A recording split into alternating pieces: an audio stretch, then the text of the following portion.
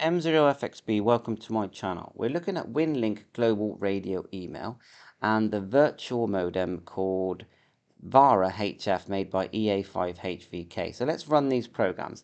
So just go to EA5, I'll put the link in the description here, click the Vara and you will end up with this program here, which is your virtual modem. This is what you're going to see. Go to settings and go to Vara setup. Now this I haven't changed, but you can add a registration key if you've purchased one.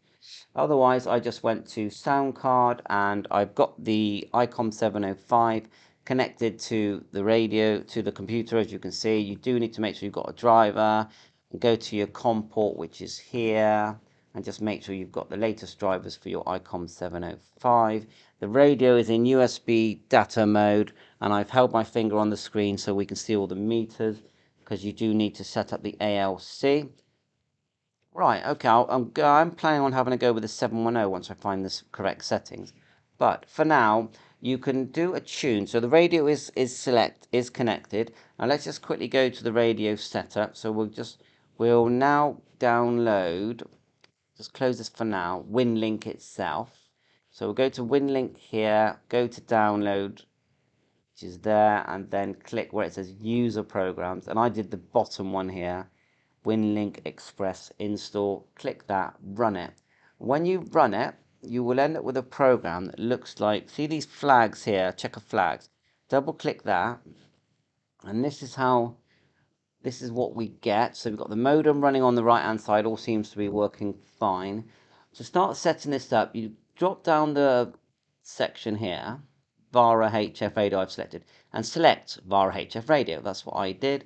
My call sign was put in when I created my Winlink account. So you go to settings here and then Winlink Express, look, settings, Winlink Express.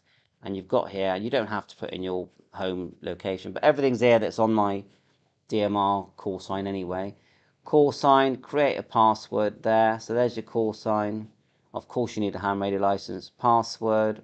I put in recovery email as m0fxb@outlook.com. And that's it. Oh yeah, my grid square. So if you want your grid square, just Google my grid square and there'll be a program there that gives you your exact grid square. Mine is IO81MI. Okay, so that all looks good. Then you click update.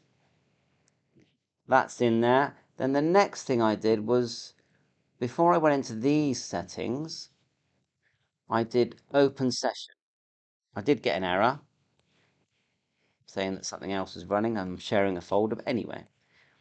Once you get to this section here, it's now talking to your virtual virtual modem here.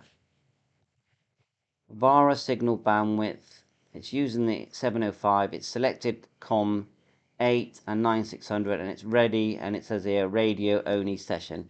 The next thing we do is click channel selection. Okay, and you get this window here.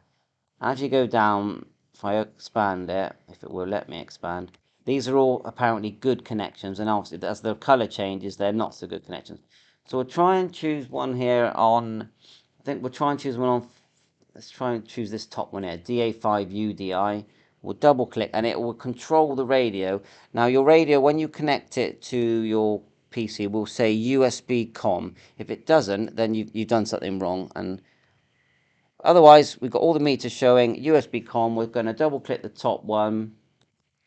And what it will now do, it will now start trying to connect to that thing when you select start. So we selected DA5UDI, got no favorites, and we're going to click start.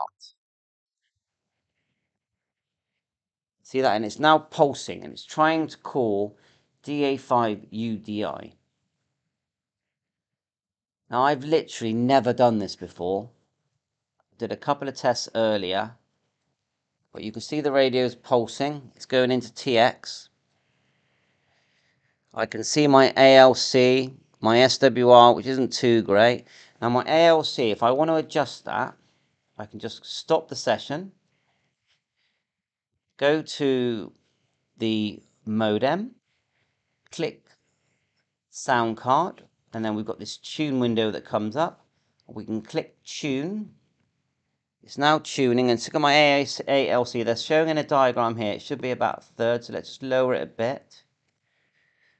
That looks about a third. That looks about the same. So we can close, and then it says failure to connect, and we'll start again. Now I don't think we're going to connect because we're not running much power here.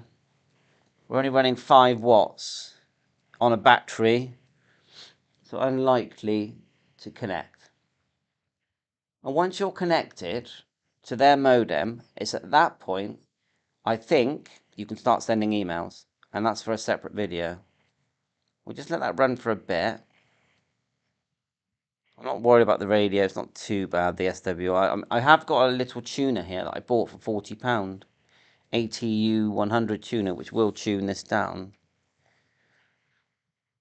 Just let that run. I don't think you can hear. Let me just turn the volume up. So it's failure to connect. Let's try. So let's try someone else. Channel selection. We'll try 40 meters. I'm going to have more luck with 40 meters. It does change all the frequencies for you if it's working properly. Channel selection. There you are. See the way it changed it? So it's got full radio control. There are other settings here. So then we'll just click start, USB-D, and we'll click start.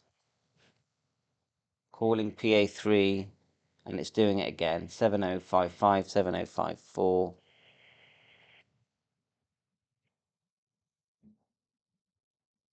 Okay, and what I'm going to do is eventually I'll learn some more, and then I'll work out how to actually send emails via this. But it sounds to me like once your modems are connected, then you can start sending emails to each other. 7-3, hope you find this interesting. Bye for now, all the best.